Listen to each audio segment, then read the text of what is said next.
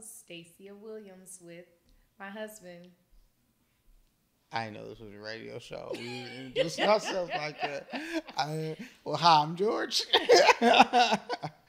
Uh, so, I always like to start with like a current event.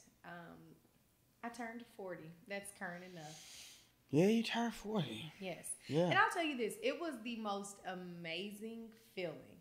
So, men, oh, well, let me stop saying men versus women. Yeah, please. But when I turned 40 as a woman, I felt as if it was me stepping into evolving. I know that I've heard that for men it's not the same feeling. But I felt honestly like this is everything that I practiced, everything that I learned in my 20s and in my 30s. It's now time to essentially evolve into that. So I had moments of excitement. As a matter of fact, thank you for the surprise trip to New York. You're welcome. But when we went to New York, we went to Central Park. We did. And when we came down the stairs, there were these people that were on what do you call those things? Like the board things. Hoverboards. Yeah, hoverboards. They were on with the hoverboards with snakes. I hate snakes and I hate spiders. Like, no, I hate snakes and I hate spiders. But I saw that as a moment to overcome and conquer a fear. And I started to post the video that we took of it because I actually held a python. I held it. And now I didn't post the picture because before the church people get to churching, I didn't want it to be, I didn't want people to take it as if I was embracing like sin or if I was doing a dance with a snake. But it really, for me, that in that moment, it was a moment of overcoming a fear that I've had since I was a little girl and a fear that I've carried with me. And honestly, yeah, so turning 40. So the fear you overcame was by a tamed snake with people in the middle of Central Park, which knew that you were going to pay them what we paid them in advance for you to hold the snake. That this thing was going to attack you. It don't matter. It don't matter how it happened. And see, so that's a lot of people's problems. That's a lot of people's problems. They want to put stipulations over your moment, on your moment. And for me, yes. I don't care if the snake is tamed. A snake is still I'm being a snake. funny. I thought it was. It was a moment for me. It was. Yeah. It was. And to watch you sit there, almost look lifeless by holding the snake. Yeah, you're right. You're absolutely right. You're right. Well, so I was able to overcome a fear. Thanks to you again, I was in a place that I kept saying that I wanted to take a trip to New York. Yeah. And I was in a place that I absolutely wanted to be in turning 40. So it was an absolutely amazing experience for me. And now I look forward. And even over the last couple of weeks of being 40, I've kind of been really evaluating like relationships, evaluating how I handle things, evaluating like me as a person. Not overthinking, but just being more intentional about my relationships and about who I really want to be as I go into. And this isn't my second half of life because I plan to be around 200. But just being more intentional. That's been an experience. Now that part has been an emotional experience for me because I think there comes a time where in life we arrive to this moment that the relationships that got us to where we're at, they're not the relationships that we go into the next part or the next phase of life with. And for me, letting go, because I am a loyal person, that's my character, that was kind of hard for me. But I took those steps and yeah.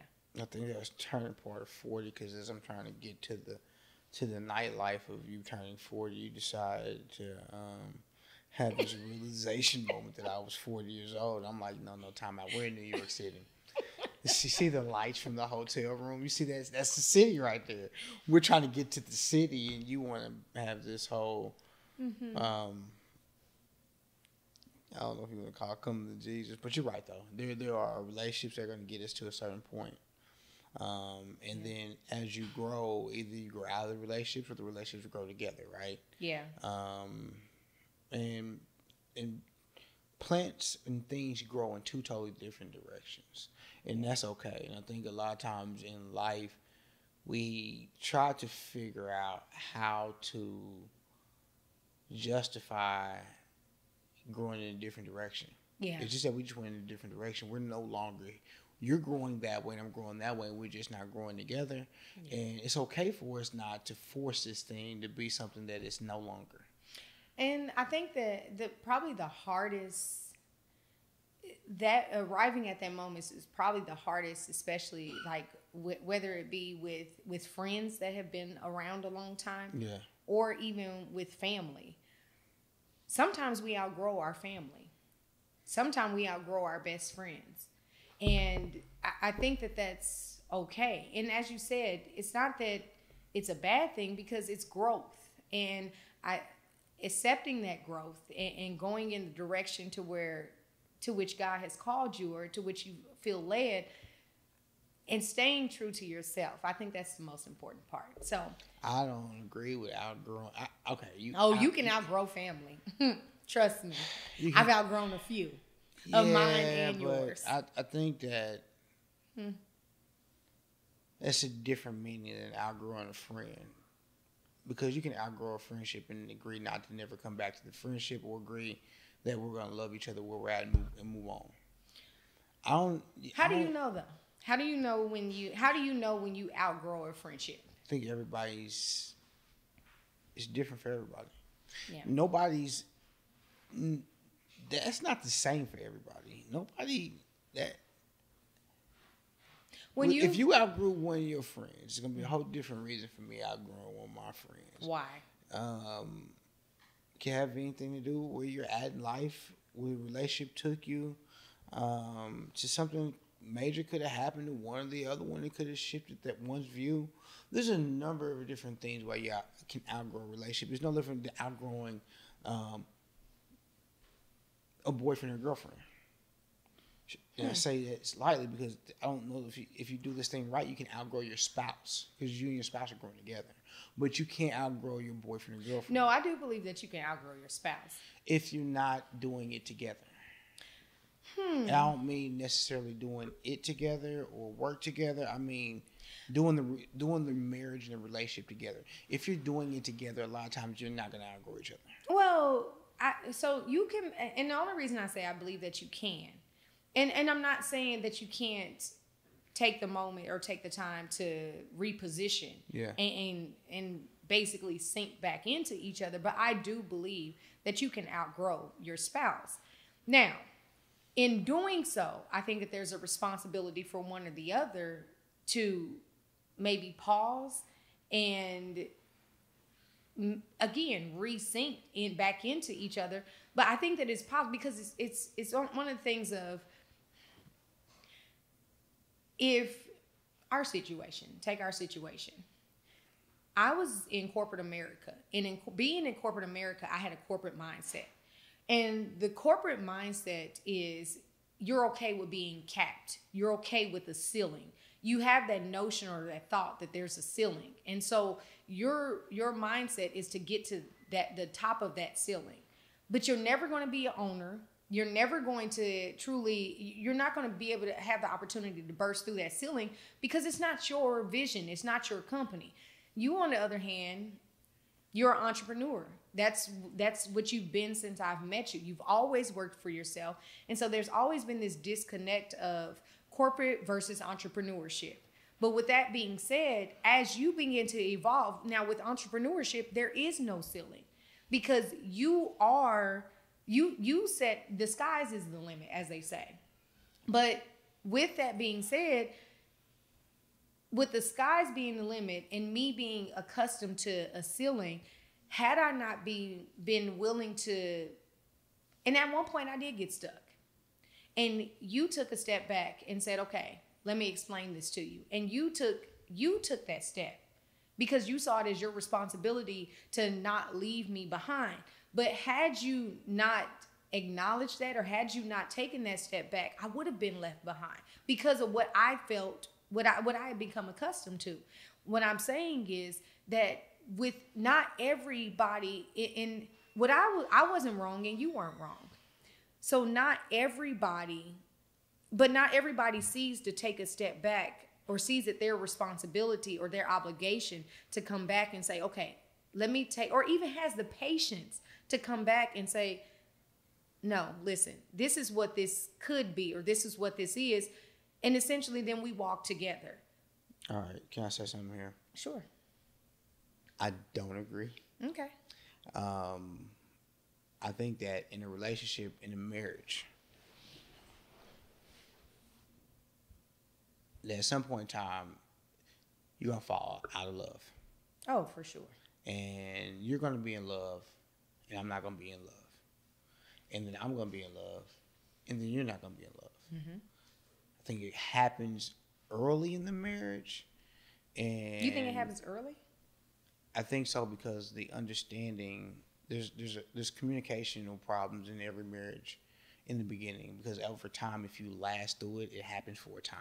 Mm-hmm. But that doesn't mean you don't love each other. You're just not in love. Right. But and there is growth, a difference. But the growth in the marriage that has nothing to do with what I do for a living and what you do for a living.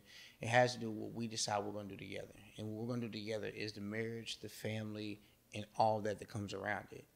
And the love might be there, but we might fall out of love at times. I don't believe I can outgrow you. Not if we're doing it right. The reason why some marriages might fail is because they might outgrow each other. So you believe that you can not outgrow your spouse, but you can fall out of love with your spouse? I believe that there is times in every single marriage where there's one person that is not in love for a period of time. Not all the time. I agree that most of the time we're in love, right? Mm-hmm. We're in love most of the time. But I can go back in parts of our marriage where I was in love and you weren't in love. And I can go back to parts of our marriage where you were in love and I wasn't in love. I like how you did that. You put that off on me first. Well, it can go back and forth. I mean, it can go back and forth. It doesn't, but it's happening. That was smooth. Right? It's happening, yes. Right? Yeah. But I don't ever believe, no matter when you were working in corporate America and I was self-employed, that we weren't growing together. Yeah. And so, because there's an alignment there, and regardless on what happens or what does happen, we have the same kind of belief system. We believe that God is the seer over this whole thing, and I believe because of that, if you center it around that, and you both kind of go back to that, and I'm not saying this off trying to preach, but it's just what it is, right? Mm-hmm. You can't outgrow your spouse. I think that, so I'll leave this here. Yeah. I think that you can outgrow your spouse, but if you don't see it your obligation to pause and take the moment to basically sink back into your spouse, that's when divorce happens. So I think that and we're saying the same thing there, because if I'm growing and I'm not taking my spouse with me, that's my fault. Yeah. If she's growing and you're not taking me with you, that's your fault too. Yeah. But that's hard. I mean, and that's hard for women to grasp that concept. And the reason being is because a lot of times, I feel that we don't see it our obligation, or we don't see it our responsibility to come back and get our husbands, because biblically, and it's been for men to lead the woman, to lead the household. And I think that, so there was a post a recent post that we made, and it was a statement that I made, and the feedback that I got or the comment section, I felt very attacked. In number one, I know that I don't speak for all women, just as you don't speak for all men. But when I speak from this place, I am a woman. So it's common, or it's natural for me to speak on behalf of at least one woman. But my thoughts are that sometimes it's hard for us as women to feel it our responsibility to if we have a vision, because God does plant visions in everybody. It's not, God doesn't just plant visions in men. We even know of marriages where the woman had the vision and the man is essentially, the husband is supporting that vision, and they're thriving together. There's several different women-led companies or visions out there. But with all that being said, I think that sometimes it takes a certain kind of people to buy into that and to really grasp that. And our patience, we spend so much, when I say we as women, we spend so much time trying to do all these other things, hold all these other things down, that we got to be responsible for making sure you grow with us too. That can be said two things, because the weight that's put on the man is not the same weight that's put on the woman. True. And the weight that you bear is not the same weight that I bear. And again, not speaking for all men, I'm just speaking for the man that's right here. And so, in saying that, it's our responsibility to pull you up with us too. And I'm not saying that because we grew up in church. Mm-hmm. And we saw what happened in church. Yeah. There was a bunch of women there, and there weren't a lot of men there. True. And those women were praying for their husbands to be there, and later in life, their husbands actually showed up there. So, yeah, some of the ways, this thing ain't going to be always 50-50, right? But that same husband might have been working Saturday nights. We don't know what was going on in those situations, right? And a lot of times that was the case. But even if she is the breadwinner, right? And even if that is what it is, mm-hmm. You can't ask for the same grace if you're not given the same grace, because in one situation where it is, there's a lot of situations where it's not, and it's just part of the thing we sign up for. And now we live in this world where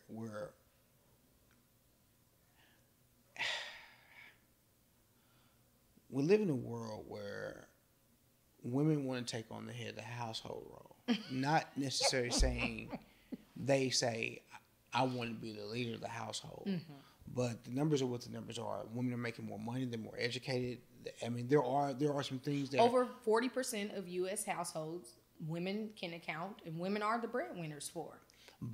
And that's okay. Mm-hmm. But in saying that, we can't assign roles and then decide that you still got to take out the trash. And trash is just a term that I'm using right now. Mm-hmm. We can't assign roles, and you decide what you're gonna keep and what you're gonna say you're gonna take. But at the same time, then we get to these situations that we talk about a woman being the breadwinner of the household. She's just the breadwinner. It's just not, I'm a woman breadwinner of the household. You're the breadwinner of the household. Because when we became married, it became one. It doesn't work one way and not the other. It has to be. It can't be assigned responsibility if we're going to take one and not decide that we're going to take it all. So you're saying when it's convenient, essentially. Yeah. It can't be at convenience. It cannot be. Not only can it not be that way, but we cause a lot of disagreement that way. We have a lot of young kids getting married that don't understand the roles of the household because they did change. When women got the rights that they got, they should never been taken from them. I don't even know how that we got history and all that. Come through, woman's advocate. Yes, come on, activist. Right? Yes, but when they got the right to go back to work and they got these rights, these were the things that came along with it. So there were things that had to change, right? I have to help take the kids to soccer practice. I have to help wash my laundry. I have to help with some of this stuff. I can honestly say, speaking of growth, this is a moment. And this is a moment Lord. Because, teardrop, this shows your growth because God knows, I did. When we got married, I didn't think I was supposed to do that. Way. I didn't, but... Oh my gosh, this is like a moment. But I also understand that I expect you to show up to the office every day and give just as much as I give. Because you do. And I also can't expect that and decide I'm going to come home and you're going to cook my meal and do everything else I need to do. Because you can't. I understand that, right? But I also understand that you can't come home and be like, I'm not going to take out the trash. Again, the trash ain't the thing. But you know what I mean, right? Well, because that's kind of like a typical it is what man, it is, right? It is what it is, right? Yeah. And so we have to get to a point that we have to say, all right, what works for my household, instead of saying what's my role? Oh, I agree 100%. But I want to circle back to, you made a comment about basically husbands and wives not being in love at the same time. I think that, so one of the reasons why I wanted to do this podcast is because I wanted to intentionally tap into and really kind of challenge those social norms. Saying that is, there are people out there that believe that they've been in love the whole time. They believe that that's not possible. But in reality, if they're being honest with themselves and being honest with them spouse and really just being honest with themselves, there are times where you fall out of love with each other. And the best advice that I personally got, maybe you can agree, was when we were sitting down with a married couple during one of our discovery visits. And anytime that, I think we do a very good job that anytime we see an opportunity to get advice with what we do in retirement planning, anytime we get a chance to get advice from older couples as to what to do right, as whether it be in regards to kids, raising kids, or how to grow your financial portfolio, whatever it is, we take those opportunities. And there was a moment when we were talking, because they had been married for 60 years. Yeah. And we asked them, or I asked them, what is the secret to being married that long?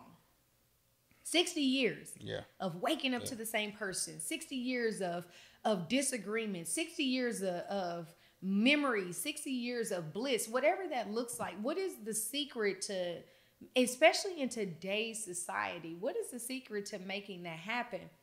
And the best advice that I heard, and the realest advice that I heard, was don't fall out of love at the same time. Yeah. Somebody has to still be fighting. Yeah. Somebody has to still be in the fight. Yeah.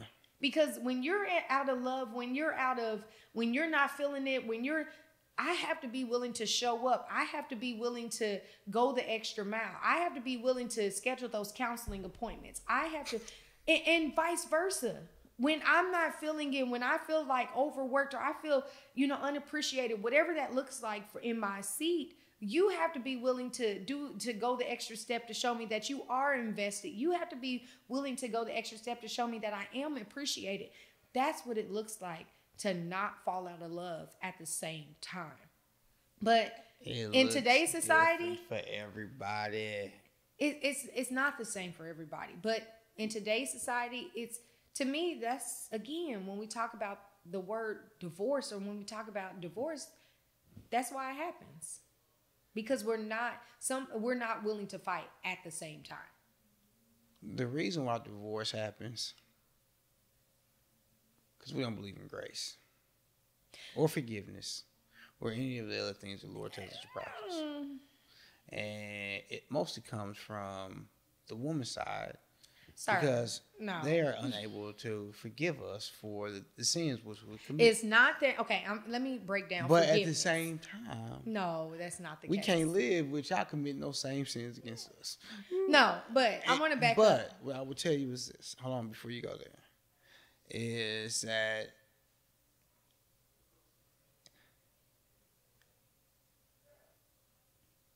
divorce is a hard thing to swallow. And I think it changes people for the worse, because now you're looking for this inside of a person. Yeah. And a lot of times I listen to a lot of people that have gotten divorced, and divorce wasn't worth it. And they know it too. And sitting across from the table from people that got divorced, it was almost like the first time was the right time. Yeah. And we sit down and we look at the things that we fall out about. Like, I look at the things that we argue about. 99% of the things we argue about shouldn't have been an argument at all. Yeah. And there's nothing that we've argued about that I really would like to divorce my wife over, right? And absolutely. And there's also very few things that can happen in a marriage, and two people that want to be in a marriage, that can happen. I'm going to say, I'm leaving you out. So I once heard a message by T.D. Jakes, and in that message, he talked specifically on divorce and his thoughts regarding divorce. And I'm not going to quote him verbatim, but I'm going to paraphrase. But essentially what he said was, the reason why divorce happens, or one of the reasons why divorce happens, is because couples spend so much time in the beginning fighting over things that aren't relevant, the small things, over who didn't take out the trash, who didn't cook dinner, what you're not getting in the beginning, what you're not getting enough of, that when it comes time for something major that hits your marriage, or something, when something major hits your marriage, such as sickness or job loss or anything major, or death, whatever that looks like, death of a parent, death of a child, there's no fight left. And that because there's no fight left on either end, because you're exhausted from those small things, that message resonated with me and really helped me to pick and choose about what I was going to fight over. Now, did I get it overnight?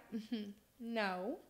But it really, when I think of the things that I'm going to pick an argument about, I keep that message in the back of my mind, because the last thing that I want is when something major happened, God forbid.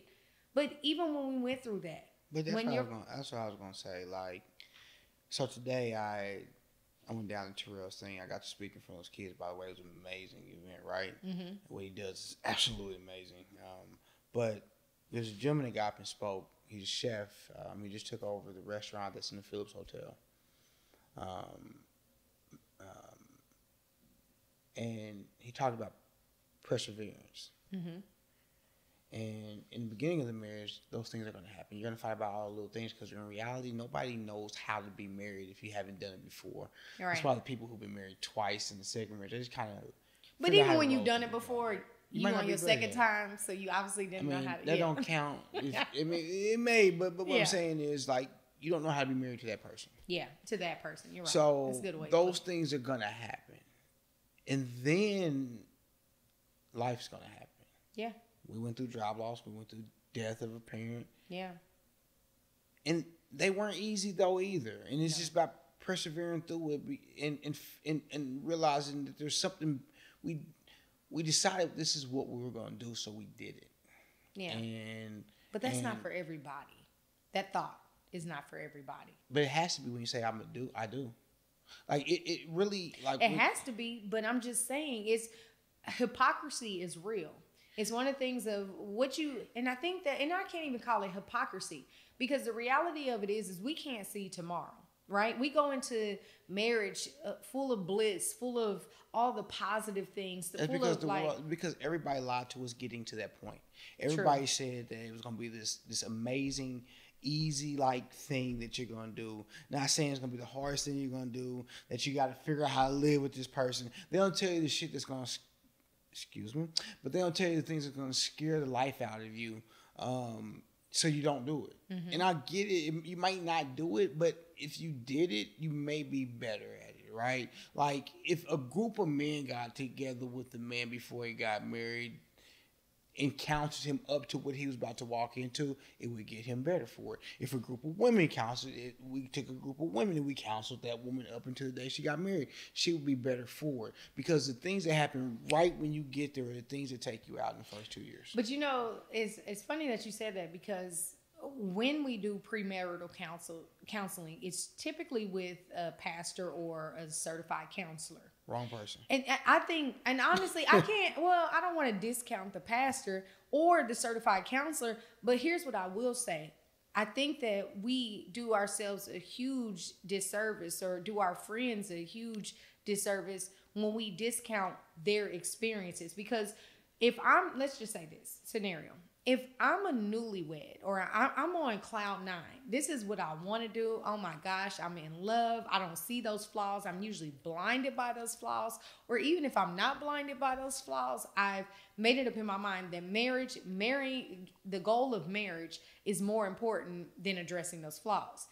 And so I have a friend that comes to me, or a group of girlfriends that comes to me and says, hey, you might want to consider this, or you might want to be watchful of this, or be mindful of this. If this comes to your door, this is what I've been through. I have heard of times where we discount those friends, or we said we essentially stop being friends with those people because they don't know how to be happy for us in that moment. When in actuality, what you just said, I feel could be more beneficial in the long run because those are real experiences. And I'm not discounting, like, again, I'm going back to not discounting pastors, but the pastor's job is to be positive. The pastor's job is to see you through. Your friend's job, and more so for better, and I guess for worse too, but your friends they're going to give you that rawness. A pastor is going to give you scriptures. Because I look at my own situation, being the daughter of two pastors, there were times when I needed my mother. I needed my mother to reach back to before she was saved, or I needed my mother to relate to me in a way that, or in circumstances that might have happened before her and my dad got to where they were at. And my mother gave me the pastor version of her. And I immediately disconnected. So I think that from a pastor standpoint, they're going to hit you with scripture. They're going to hit you with what you should do. But your friends, I think it's huge. It's a mistake to not listen and to not take into consideration that advice, even based off of what you just said. I think that's where you should be getting a portion of your advice, at least. Yes and no. Nobody today, I don't think that we're doing marriage the same way we did do. So people aren't going to the pastor. Yeah, not everybody. The problem that you face in your friends' relationship today, and friends getting together, is so much of their marriage is on social media. The thing in the point that you said that they're not going to listen to their friends, I think there's a way that you can talk to somebody and without saying, "I'm not happy for you. I'm happy what you're about to go through, but this is what you're about to go through." Because I think that the common thing in every marriage is this: after the honeymoon goes over, you get to know the person that you decided you're going to marry. And even if you lived with them before, it changes. It does change. It does change. I agree. And now you have to figure out what each other's role is inside this marriage. Until you get to that point, everything, whether you're happy, you can be the happiest person in the world, but those things, they eat at you because you haven't got that clear understanding, right? Yeah. Whether it's how they keep their closet, or or they're OCD about everything, or if they. I'm feeling attacked. Yeah. but those things are the things that everybody goes through early. Yeah. And some people know how to internalize them and understand that it's a growing thing, and a lot of people don't understand that. And it goes from those little things to a big thing, and then something happens, like you said. But when that something happens, it goes back to either muscle memory or what you saw before. And if you saw before your parents getting divorced, more than likely divorce is going to be the first thing that comes to mind. Not to say that divorce is the first thing that comes to everybody. I think that everybody goes to that point the first time or even the second time that they want to get a divorce. We say that because it's hard. Mm-hmm. But you don't do it because you knew it was going to be hard, right? And that's the thing that I think that people don't realize is it's going to be hard. Yeah. And if you understood that it's going to be hard, you're going to cry, your feelings are going to get hurt, you're going to feel abandoned, you're going to feel not understood. But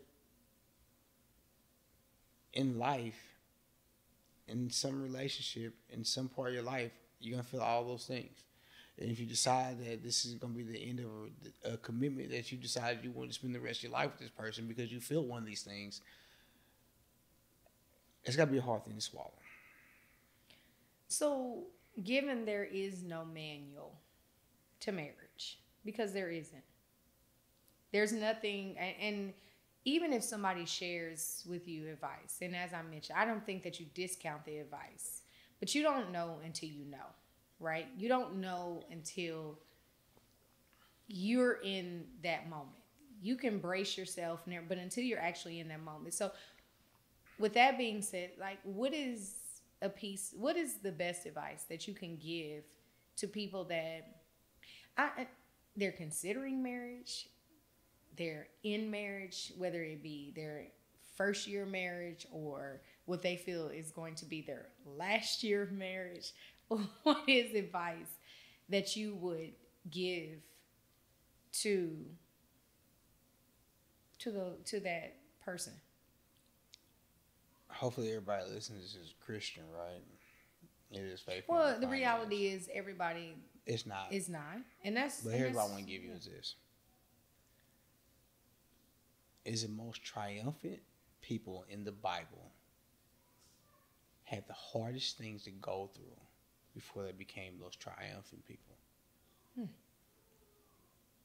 And whether it's marriage or anything else in life, we decide that we don't want to go through the hard stuff to get the good stuff on the back of the hard stuff. And the faster you can take in, and the hard stuff is going to be different for everybody. Mm-hmm.